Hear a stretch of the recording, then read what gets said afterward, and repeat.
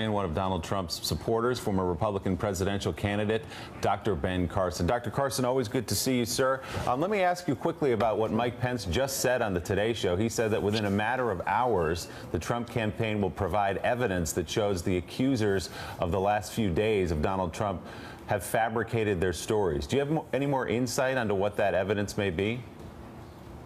No, I do not have any insight into that, although I do have common sense.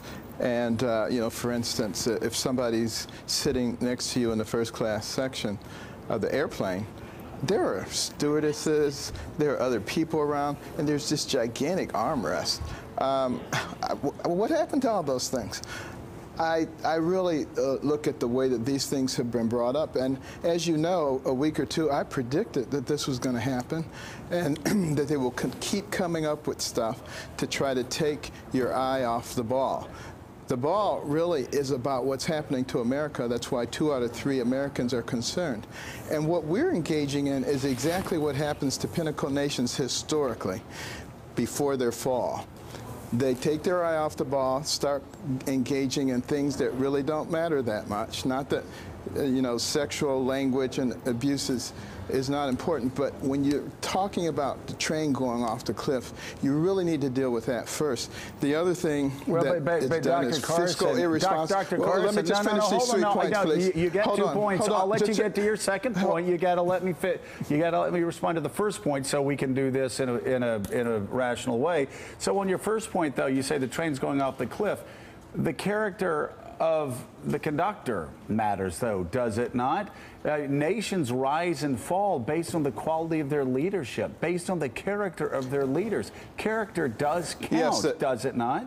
Yes, yes, and the conductor needs to make a decision. If there's a fight going on in the coach car and the train's going off the cliff, which one is he going to do? That's a good conductor. The second point is fiscal responsibility. Nations, pinnacle nations, before their fall, they become fiscally irresponsible. We see that time after time. And then the third thing is they accept corruption in the highest levels as normal. Right. It seems like we've read that playbook and we're ready to go off that cliff. But fiscally irresponsible, Donald Trump's economic program actually leads to larger debts and deficits in the future than Hillary Clinton's, does it not? It depends on which economist you want to look at, but let's throw the economists out and let's use common sense. Well, let's use math. And let's look at common sense. From 1850 to 2000, our economy grew at an average rate of 3.3%. Since 2000, it's grown at less than half that, for the most part. Now, they say it's the new normal. There's nothing normal about it. What we've done is impose enormous restrictions on people with all of these regulations and had a tax system that is not conducive to entrepreneurial risk-taking and capital investment. You know, we have historical evidence that shows what works and what doesn't. And then people say, well, when you cut taxes, when Bush cut taxes, the deficit went up. Of course it went up because we got involved in 2 wars, which I didn't agree with. Catty Kay here, you just said throw the economists out. That really smacks of something that happened during the Brexit campaign in the UK, when one of the Leave campaigners said we don't such a great job of helping us to get into good condition. That's why I throw them out. It's kind of anti-elite idea that we don't want experts telling us about the economy. Since Brexit, of course, sterling has tanked and it's been a problem for the British economy. So perhaps having experts telling us about the economy is not such a bad thing after all. I want to push you on this allegations of sexual abuse, because you seem to be suggesting this morning in this interview with your description of the first-class cabin and in previous interviews that these women are lying. The real reason that women who have been sexually abused don't come forward to talk about their stories is precisely this, that all too often they are accused of being liars. Are you saying that these women are lying? That's your characterization, because you need to characterize it that way to try to make me the bad guy. No, but here's the fact. No, you just said it's a question. You're describing a first-class cabin where there was an Stop. Hey, can you turn her microphone off, please? No. Turn her microphone off so I can talk. No, it's a simple question. Yes or no? Do you believe these women are lying or not? Nobody's trying to paint you as a bad guy. We just want an answer. Straight talk.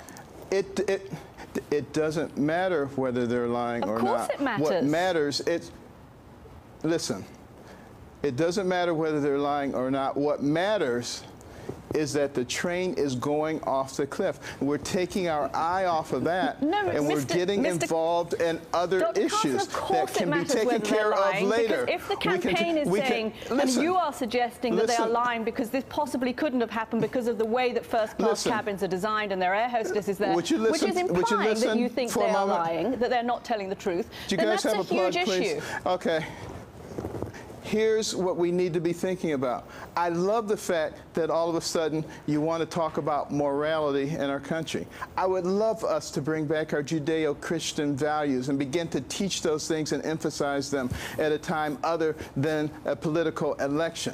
Let's do that. But right now, the train is going off the cliff. Are they not relevant? You've got to understand that. Dr. Carson, you definitely know how bruising a primary battle can be. But the entire time you ran for president, you were not accused of a sexual transgression the entire duration of your race, except perhaps by Donald Trump, who referenced you somewhat as a pedophile in a completely unfounded and ridiculous statement. What does it say that there are 1, 2, 3, 4, multiple accusations about Donald Trump, and you didn't have a single accusation like that against you? Again, not the important issue. It's like hitting against a brick wall, getting people, and particularly people in the news media, to understand how much trouble we're in. Look at what's happening to the future of our children. We got a almost $20 trillion national debt, a fiscal gap of $200 trillion. Carson, 50% of the electorate are women. You think about what's happening with our borders. You think what's happening with our jobs. You think about what's happening with education. You look at all the division that's going on in our country. A house divided against itself cannot stand. It's like you need to shake people and say, look, you folks, said something we that was fascinating. These are not Republican or Democrat issues. This is America we're talking about. You wanted to talk about through your thick skulls. Yeah, my fold's not really that thick. I think Judeo-Christian values should apply not only when we're not in the midst of a campaign, but I think it should apply in a campaign. You said, let's just push the Judeo-Christian ethics to the side during the middle of the campaign. Let's talk about it later. Shouldn't they apply now as much as usual, as much as at any time?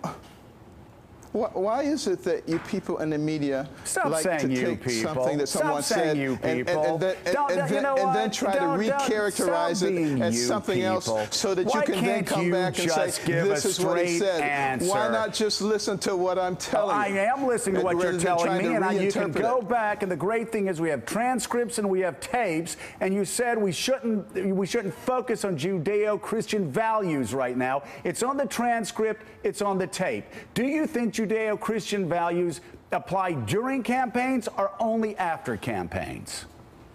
Now, let me tell you what I actually said, and I'm glad it is on the tape. I am too. I said I would love for us to engage in a conversation on Judeo-Christian values, and I would love for us to bring morality back. And we need to do it at times other than a political campaign. But we're not doing that. Right now, what we need to do is concentrate on the reason that 2 out of 3 Americans feel that our country is on the wrong track. In the media, the reason that you are protected by our Constitution is because you're supposed to be objective and on the side of the people and helping them. When you take sides, it is absolutely distorting to the original What side have I taken, Dr. Carson? I'm just curious, because I'll tell you what, Hillary Clinton people think I'm on Trump's side, and Trump people think I'm on Hillary Clinton's side. I'm so confused. I don't know what side I'm on. Let me ask you a question. Do you believe that your network is unbiased? I don't believe any network is unbiased. All right, then you have just confirmed what I said.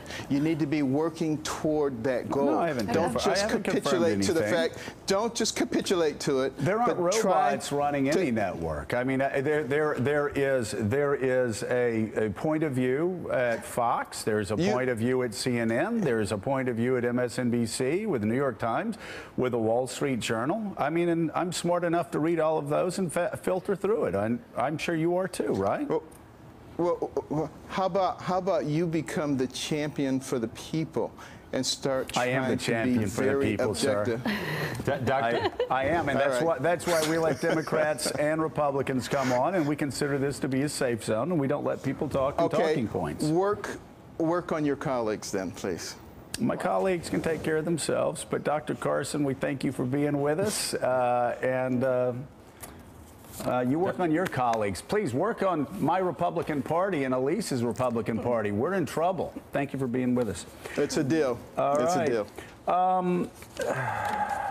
I don't know, Elise. You didn't answer the question. Did I misunderstand something? something? That's so disappointing to me because I heard Dr. Carson speak when I was in college, and it was the most incredible, inspiring speech I've ever heard about his upbringing, about his Christian faith. It was the kind of speech that I said, this man should run for president. And this was, 10 years ago, showing my age. Right.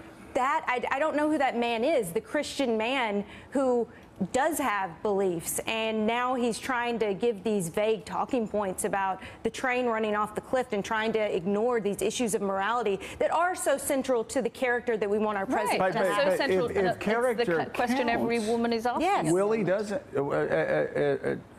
doesn't character count, and Caddy, doesn't character count now? Of course it counts. More than ever? More than ever. If you talk about Judeo-Christian values in government, you don't put them aside now, right? I don't understand how. The question we asked was a very about- simple question. It was a totally non-biased question. Does he Think the women are lying? think the women are lying? Yes or no? Right. he also said in the Fox and Friends interview yesterday that the guarantee from the New York Times to these women was, we'll give you fame. This is, so the idea that sexual assault accusers come forward to become famous is so not just preposterous, but offensive as to be, I don't want to say dismiss the campaign, but I just think, to Elise's point, Dr. Carson knows better. Yes. Yeah. And, as you say, Elise, as a man who was accused of being a pedophile, like a pedophile, in the primary campaign, I'm doubly surprised. It just flabbergasts me. I don't see how he can get up and do that. No. I really don't. All right, Morning Joe. We'll be back in a moment, and I guarantee you no colleagues, Willie, will be worked on. I think you're just We'll keep our fine, right? microphones open. Thanks. All right.